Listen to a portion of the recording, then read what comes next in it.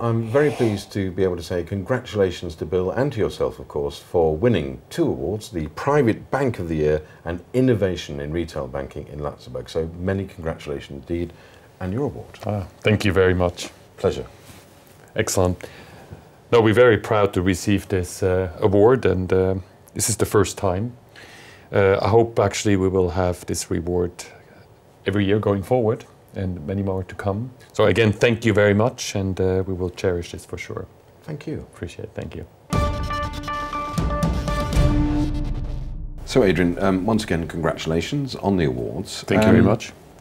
What are your plans to expand the footprint of services that BIL currently offers? For example, would you like to expand geographically? And if so, how would you set about that? Well, we have actually expanded geographically quite some time ago. As our name says, Banque Internationale Luxembourg, we are an international bank.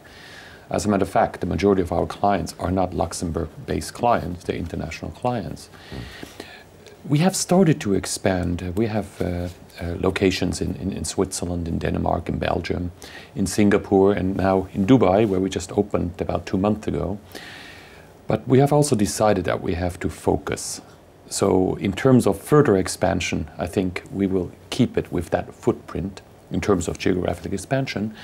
But in terms of services and solutions for clients, of course, we are always looking for innovation, and this is a continuous process.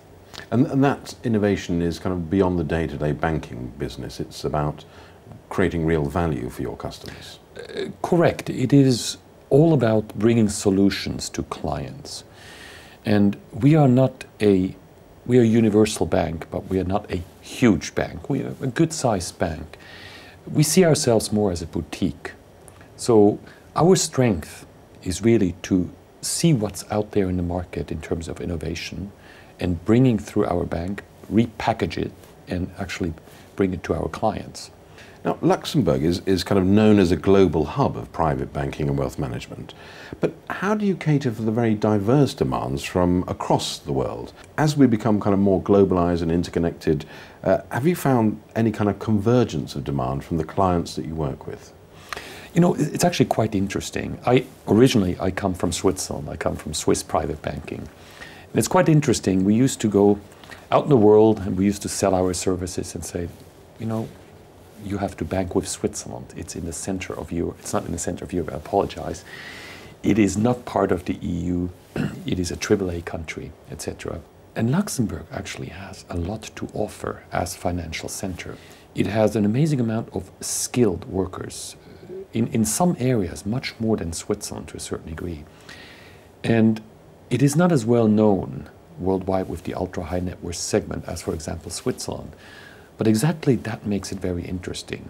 We opened up an office in Dubai not long ago, and people there don't really know where Luxembourg is. But if you explain the fact that it is the gateway to Europe, it's a AAA country, it's one of the largest fund administrator in the world, I mean, people start listening. And it's actually quite interesting how you can sell the location Luxembourg. And apart from the location, what do you think are the products and services that make BIL stand out from its competitors in the private banking wealth management marketplace? How do you set yourself apart from the crowd? Yeah, I think we try to set ourselves apart from the crowd. One has to see this is not an easy task to do. I mean, you ask every bank and every bank says it has competitive advantages. However, we see ourselves as a boutique, as I mentioned earlier. We are not a product seller towards the clients. We are a solution provider for our clients. We have an array of specialists in terms of tax planning, wealth planning, setting up structures, corporations, etc. All different type of activities that we can bundle and basically provide the client with a solution. I think a lot of banks don't do that. A lot of banks are basically selling their products. And we try to listen to the client and come up with a solution that fits him best. And thinking about that kind of solution-based approach, one of the things I noticed is young people get mentioned in terms of the people that you are focused on. Give me an example of the kind of solutions that you offer for young people. Well, for young people, I think we focus with young people, of course, in our retail network in Luxembourg, less on the private banking side, obviously. So for the private banking side, I don't think we have a specific offer for young people. But nonetheless, thinking about the kind of journey from cradle to grave in terms of what you offer people. Okay. I think what we are focusing on is we're focusing on the next generation. If you look at the statistics in private banking, and this is worldwide, especially in the offshore private banking, the average age of the client is between probably 65 and 85. That is a reality. And we, as a bank, we have to focus heavily on trying to capture the next generation, or even the generation thereafter. And this is not easy to do to a certain degree, because the whole nature of our business has changed over the last years. Ways that we are doing it is, of course, with innovation in IT. We're not the only ones out there. We have all the applets that you need nowadays. But also, secondly, what's even more important is we have direct access to, be it investment advisors, be it to our CIO, etc.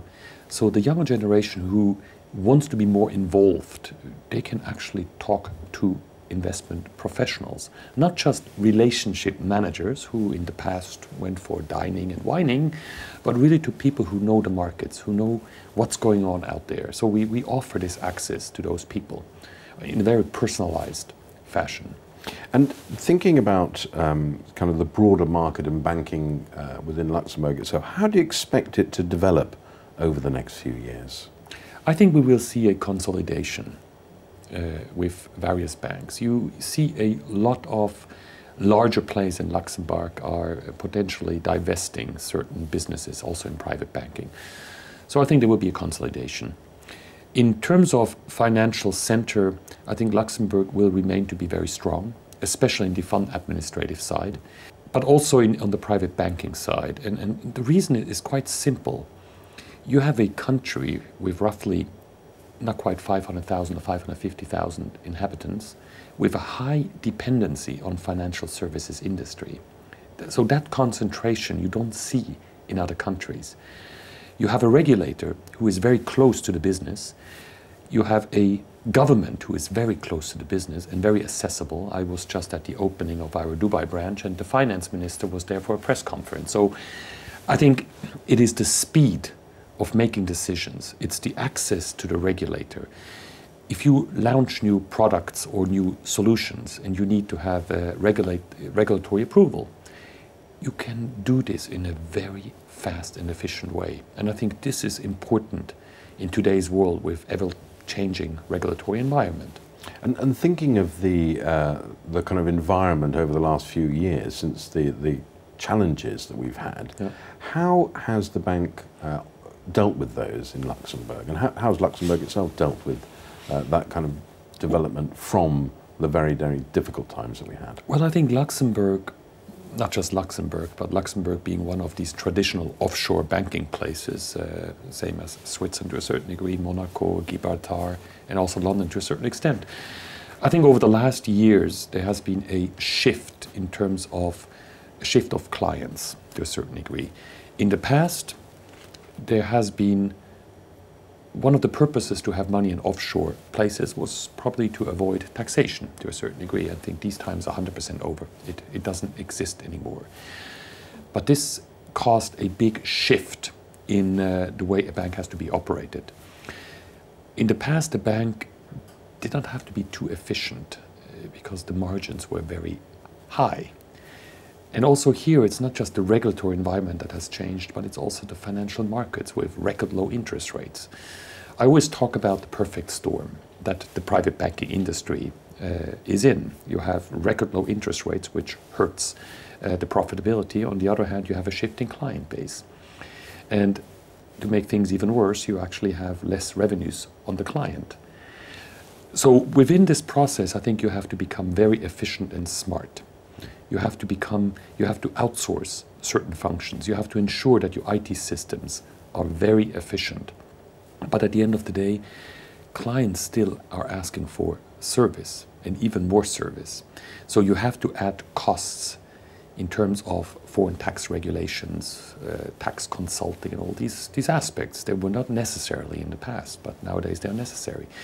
So it is a very difficult time for banks, and I have to say, though, that BIL is faring very well. We managed to, over the last couple of years, to increase our profits nicely. Our business is growing. We're actually gaining client assets every year, so it's actually a nice picture for us. And in thinking about, you mentioned Dubai and the new office opening there. Are you looking to expand into kind of some more niche areas? So, for example, the whole area of Sharia banking. Is that an opportunity that you're looking at? Well, I mentioned earlier we look at our business as a boutique approach, a solution provider. And yes, we do. We're talking to clients in the Middle East, and if there's a need for a Sharia-compliant investment vehicle, we can provide this, and we will provide this. But at the end of the day, it's all a matter of scalability. You have to specialize, focus, but if you want to be a solution provider, you just have to make sure that you get the right components. You don't want to manufacture every little widget for your products. So here it's again finding the right balance, and we just formed a couple of months ago a new unit called Product Management. It's within a new division that is called Product and Services that I established about a year ago, and now within this we have a Product Management unit with the specific task to provide bundle solutions for clients. Now listen to clients, listen to client advisors, listen to our financial specialists, looking out in the market and also looking at market trends and come up with ideas and solutions.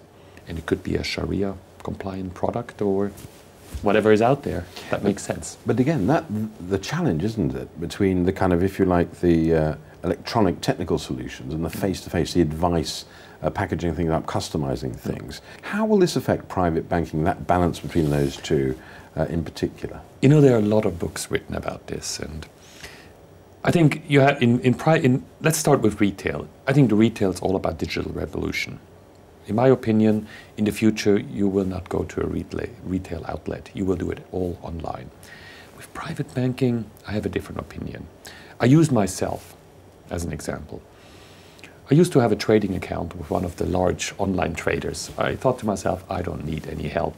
Everything is in there. You go on, you have nice research, you have everything. But there is still the human behavior side to it. And the average person is not a good investor and is not self-driven. He may need access in terms of to its accounts to do payments, but get financial advice via the internet. I think we still have a long way to go. I think people need and people want the human interaction. If they buy into a stock, and the stock is not moving in their direction, if they just look at the computer screen, they may be triggered to push the button and sell it at the wrong time. But if they can talk to somebody, get advice, potentially get comfort or get rationale behind it, I think this is a service that will continue to be very important in our industry. In terms of wealth management, the other big issue facing the whole sector is regulation. Any views on where you see the regulatory spotlight falling over the next year or so? Well, I hope it's not going to increase even more. I think over the last years, maybe also due to Lehman collapse, Madoff, I think the regulators start bringing out new regulations on a regular basis. At the end of the day, these regulations hurt the clients. They don't necessarily hurt the bank. For us, it's a matter of implementation. It's a matter of IT. It's costly. But at the end of the day, I believe that the client is hurt because it limits the choices a client has. And the client is more and more burdened with administration. We are obliged to ask him much more background information on his financial needs, etc. Some clients don't like this. So I believe that we have maybe not reached the pinnacle, but there has to be a little bit of a liberalization going forward in terms of regulations. And Europe, of course, sits at the heart of a lot of that regulation, and we're still recovering from the kind of worldwide financial crisis. What's Bill's view about the economic outlook for 2015, particularly in terms of investments that might do well? Well, I'm not the CIO of BIL, unfortunately.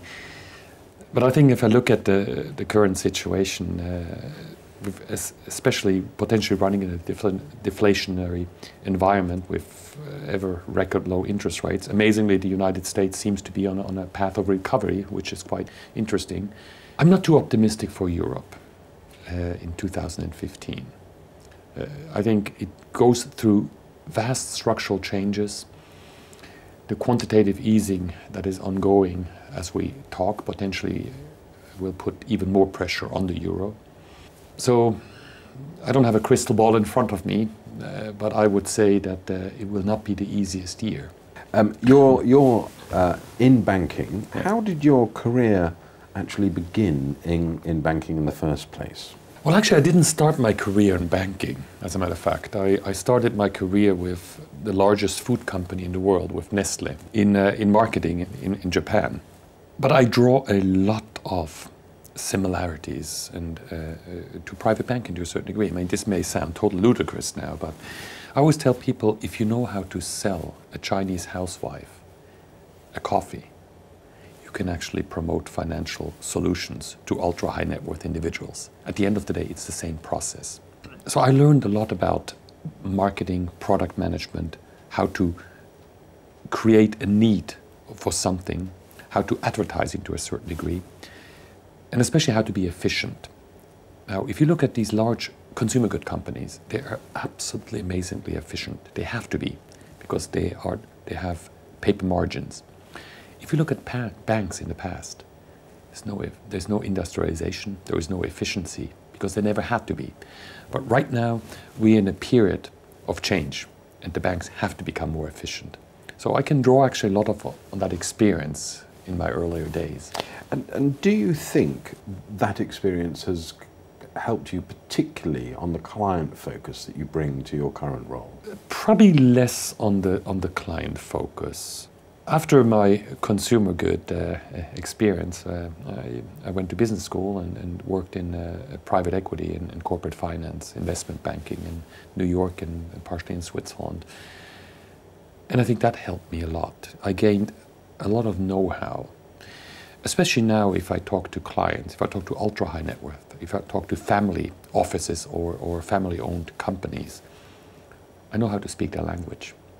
I know what their problems are. I can talk about other things than just the stock market and the bond market. I can talk about corporate finance transactions, potential needs, and I think that helped me quite a bit. In addition, I've lived in several continents, and I think it's always, our clients are not Luxembourg clients, they come from pretty much every country of the world. So also this experience, having lived and worked outside Europe significant years, actually helps me quite a bit in dealing with clients. And with that kind of experience and that background and insight as well, what were the major challenges that you found when you arrived at the bank itself? Well, the major challenges to a certain degree, a challenge is a strong word, I guess. The interesting thing is, if you look at BIL, a very large part of our bank is private banking. A very large part of our clients are non-Luxembourg clients. They're international clients. But the bank thought of itself as a Luxembourg, pure Luxembourg bank. So the biggest challenge is really to bring in a little bit more the international side to the business. And this is quite interesting to see now. I changed the entire organization over the last year and a half. A new organization, hired a lot of new people, of course, promoted also some people who have been with the company for a long time. So for the first time, we really have a mix of new people. And it's interesting to see the new dynamic, the way we discuss, the way we approach issues. And I think bringing in new people, but also empowering people who have been with the bank for a long time, having that healthy mix is the biggest challenge. And thinking about bringing in new people then, what are the values you're looking for when you're trying to get people to support change and innovation and development? What are the values you seek out? I think what's important for me is, I always tell my people, we don't have to become friends at work. I respect everyone's private life. But there are a couple of principles that I would like people to follow. I would like people to take responsibility. I want people to make decisions. I want people to be accountable for the decisions. I want people to make mistakes, just not big mistakes, but make mistakes and learn from mistakes. And I want transparency. I think these are all the little buzzwords that I'm repeating on a constant basis. You need to have an environment where people can openly talk. You need an environment where people can make mistakes and learn from mistakes. I want people to make decisions, which I tell you is not always that easy, because a lot of people are afraid of making decisions because it may be the wrong position, the wrong decision. So this is really a cultural change, and I think this is the biggest challenge for sure. And in conclusion, what new private banking and wealth management services will you offer clients and customers over the next year? I think there's a lot of innovation out there. I don't have a specific example, but as I mentioned, we're setting up this product management group, and I talked to the guy who's running the product and services unit. I told him I think we really should be innovative. We should come up with ideas. I want to have ideas. I want to have solutions for clients that nobody knows about. I don't want to be on the bleeding edge of technology, but on the leading edge. And I think it's quite exciting. This little bank in Luxembourg, in the center of Europe, carrying an international name, having some locations outside, but if we manage to bring intelligence into the game and provide solutions that are innovative, of course, generate performance. I mean, without performance, I don't think clients are happy. I think you will hopefully hear quite a bit about that in the future, because that's where we're investing in quite heavily. Well, we look forward to watching that story evolve over the next year or so. Thank you very much for your time. Thank you.